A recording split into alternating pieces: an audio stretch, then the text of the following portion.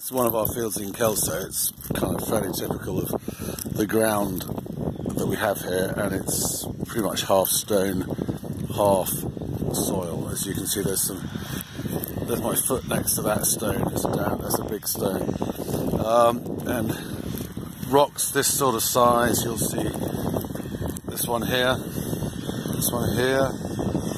damn great one here. These things would usually bust even an auto reset. We've been breaking our Sumo Trio auto resets on this, but the Rockhopper's being tested, done 200 acres with no damage at all yet. You'll be able to see the legs flexing against the stones.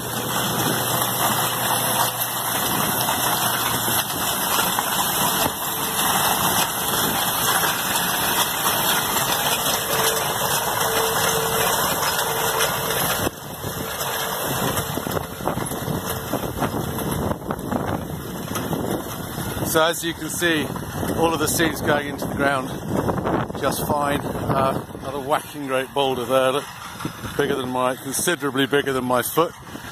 The Rockhopper's gone straight over it. These deeper troughs that you're seeing are the closing slots. There, you can see them behind the tractor.